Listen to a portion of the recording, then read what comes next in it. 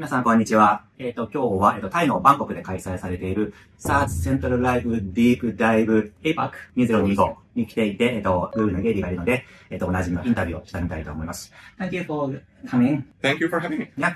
So the first question is, if I block Google Extended, my content won't be used to train Gemini app and practice AI API. However, this doesn't affect AI Overview or AI Mode. But AI Overview and AI Mode also use a customized Gemini as their LLM. Yeah. Why is this the case? Does Google separate content for training the Gemini app from content used by AI Overview and AI Mode, even if all of it comes from Google Extended? Right. So, as you noted, the model that we use for AIO, for AI overviews and for AI mode is a custom Gemini model. And that might mean that it was trained differently. I don't know the exact details how it was trained, but it's definitely a custom model. So does that mean Gemini and AI overview and AI mode use separate indexes for grounding? As far as I know, Gemini, AI overview, and AI mode all use Google search for grounding. So basically, they issue multiple queries to Google search, and then Google search returns results for those particular queries. Does that mean that the training data are used by AIO and AI mode collected by regular Google bot, not Google Extended? But you have to remember that when grounding happens, there's no AI involved. So basically, it's the generation that is affected by the Google Extended. But also, if you disallow Google Extended, then Gemini is not going to ground for your site, basically. You know Dan Petrovich? Oh, yeah. Yes. So his experiment found that the AI mode does not get page content directly from the live web, while Gemini does. Is this accurate? He connected. I mean, I don't know what Gemini does because I never worked on Gemini, but AI mode is definitely just doing whatever or retrieving whatever is in our index. So it's not doing, as far as I know currently, it's not doing live fetches. So next question is, as more content is created by AI, LLMs learn from that content. What are your thoughts on this trend and what are its potential drawbacks? Like, for example, Google might have to crawl too many pages or the quality of its search index could suffer. I'm not worried about the search index, but model training definitely needs to figure out how to exclude content that was generated by AI. Otherwise, you end up in a training loop, which is really not great for training. I'm not sure how much of a problem this is right now, or mainly because how we select the documents that we train on. I said, you don't care how the content is created by AI or humans. Let's say, so as long as the quality is high, use AI-generated content for training. So AI is trained by content created by AI, and then AI. Sure, but if you can maintain the quality of the content and the accuracy of the content, ensure that it's of high quality, then technically it doesn't really matter. The problem starts to arise when the content is either extremely similar to something that was already created, which hopefully we are not going to have in our index to train on anyway. And then the second problem is when you are training on inaccurate data. And that is probably the riskier one because then you start introducing biases and you start introducing counterfactual data in your models.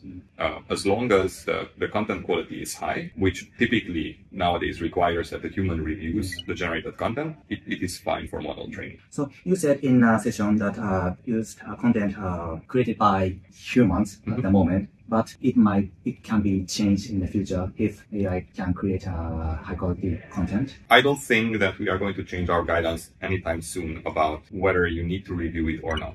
So basically when we say that it's human, I think the word human created is wrong. Basically it should be human curated. So basically someone had some editorial oversight over the content and validated that it's factually correct and accurate. Right.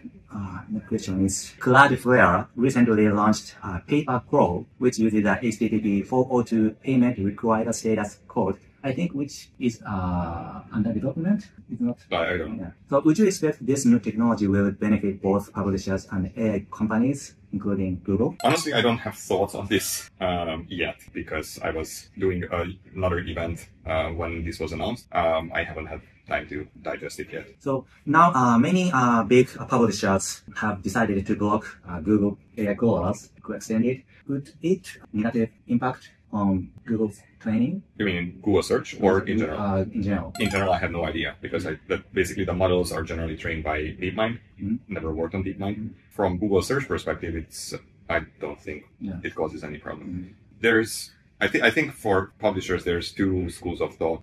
One is let's block all AI crawlers. Second is let's see where this is going. And I tend to fall in the second group personally, like not with my Google hat on, because I do think that AI has potential in AI systems in surfacing content. There is potential for getting revenue from this. How it will look like, I have no idea. But I would not want to miss out on it, because we see that new age groups like Gen Z, they actually really love these AI interfaces, AI systems. So we see that Gen Z really like these AI systems and how the content is surfaced for them. So if they are going to be the next user base, large user base, then perhaps we need to figure out how to get value out of these results for publishers as well. But if you are not in the results, then how are you going to get out that revenue or whatever it is, that benefit?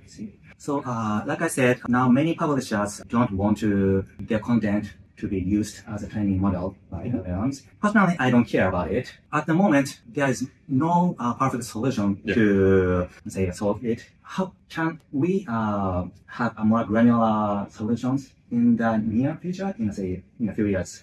To more granular control?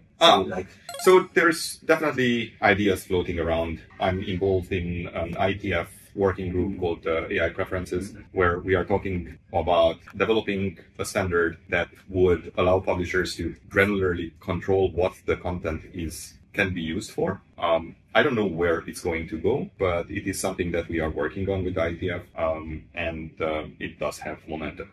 When, or if it will be launched, that's to be seen. There's lots of misconceptions still about AI, even in the technical space. So, for example, related to inference, there are lots of questions. There's also concerns about people are blocking things that they don't fully understand. Then that might somehow decrease innovation in the space, which I'm not saying is good or bad, but it might happen. So yeah, there's lots of considerations to be taken into account, and we don't yet know where are we going to go with it. But we are definitely working on it. I'm looking forward to the new solution being launched sometime soon. It's not a Google thing, so I know. So it's IETF. Yes, Internet Engineering Task Force. Well, this is my last question. It's not related to AI. Oh, yeah, thanks. Good for you. So you mentioned in a session that 404 pages don't use up crawl budget. Right. However, what if a site has a huge number of 404 pages? We know Google tries to crawl 404 pages from time to time to confirm they're still unavailable. Correct. Yeah. But so what's the question? So 404 pages don't consume crawl budget. Yeah. Please clarify it. 404 pages don't consume crawl budget. But I think it's kind of rational, because it's very easy to point a lot of broken links to a competitor. And then should that mean that you eat up, or you manage to eat up your competitor's crawl budget? It should not mean that. So basically, the best way to avoid that is to basically don't count 404 pages in crawl budget. Yeah, that makes sense. Let's say, what if my site has millions and millions of 404 pages? Does that prevent normal pages or normal pages from being crawled? I mean, it does take up some scheduling, but scheduling is generally not going to be a problem, because once we discover that one pattern, for example, is generally 404, like one URL pattern, then we will start crawling less and less from there. So basically, I don't see how it would be a problem. One thing that I know that is causing problems for publishers, because we get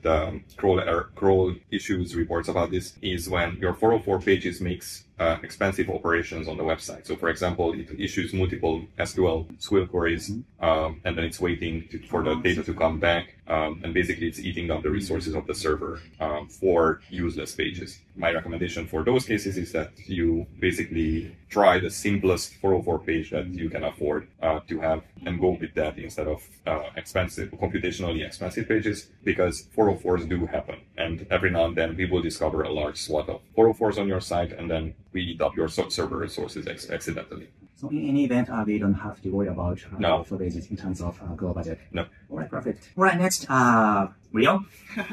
Okay, so I have 3 questions. Okay. The first one is going to be, let's say if there's a content, that content itself is legit, the sentences are legit. And also there are a lot of images which are relevant to the content itself, but all of them, let's say all of them are generated by AI. Will that content, the overall content or the overall site going to be penalized or not? Nope. No? So AI generated image doesn't impact the SEO? Not directly. So obviously when you put images on your site, you will have to sacrifice some resources to those images. But otherwise, you are not going to, I don't think that you're going to see any negative impact from that. Okay. If anything, you might get some traffic out of image search for them or video search or whatever. But otherwise, it should just be fine. All right, then the next question. So this is about the SEO and social media. Is the number of the views, shares on the social media will be used as one of the ranking signals for SEO or in general? For this, we have basically a very old, very canned response and something that we learned, or it's based on something that we learned over the years, or particularly one incident around 2014. The answer is no. And for the future is also likely no. And that's because we need to be able to control our own signals. And then if we are looking at external signals, so for example, a social network's signals, that's not in our control. Yeah, sure. So basically, if someone on that social network decides to inflate the number, we don't know if that inflation was legit or not. And we have no way knowing that. Okay, and the last question. So still AI mode is not available in Japan, but a lot of people are kind of like showing a lot of interest in it. And this is my personal question, but is there a chance that advertisements will be shown in AI mode? I have no idea. I never worked on ads. I'm assuming yes, because I also didn't know what's going to happen with Discover, for example. Yeah. And that just yesterday I saw an ad in Discover. I didn't even know that we have in Discover ads. So I'm assuming yes, but it's not my field really, and it's not my decision for certain. So do you think that's highly likely? I don't know how to answer it because I never worked on ads or with ads. Yeah. So I don't know if it's even if it's even one of those surfaces where ads make sense. But this question came from, for example, like AI mode is still not the main tool that people use in order to search information, right? But what if AI mode gets like much bigger and people mainly use AI mode in order to look for some information? And then obviously Google's going to lose revenue from the classic search that, they used to make from the advertisement, right? So how are they going to make the revenue? I don't know, but it's not my problem. We have people to figure these things out. So yeah. It's really just not my problem how Google makes its money. My job is to answer these kind of questions. Well, not the ads questions, but the previous questions. And to the best of my ability, and basically that's it. And you said you don't like AI more personally? I don't like AI in general personally. In general. I don't like generative AI. I think predictive AI is incredibly valuable. Like Henshin yesterday was showing, Mura-san was showing yesterday how they used to improve the quality of the overall site. Like for that, like that's just mind blowing. Yeah, that's impressive. For summarization, like Suzuki-san was showing how you can save time by, instead of listening to Martin and Gary bantering on a podcast, just plug it into an AI model and then you will get a summary of the most important points and hope that it's the most important points. So yeah, like for those kind of things, I think it's good, but it is generally used for stuff that it's not great at. Image generation, I have concerns about that because it's very easy to abuse it. Yeah. That's one thing. And the other thing is that as soon as you get to a topic that the AI is not familiar with, then it will start making really weird hallucinations. Yesterday we were chatting about the text in AI-generated images, like how it always has typos and how it messes things up. And that's inherently in the model. Like it's the model's fault because it doesn't know that these are characters. It's just a pointy shape. And it has to be in this order, just like I on the left side is going to be followed by an I on the right side. But it doesn't know that that's text.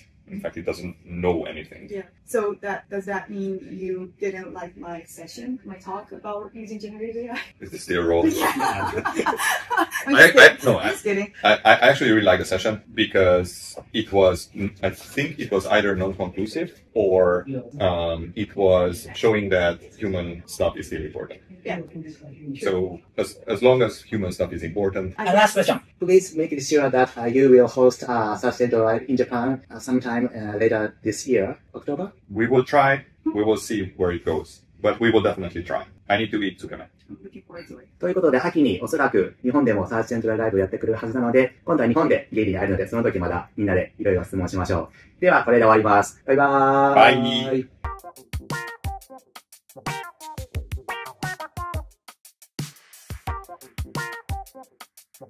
Bye.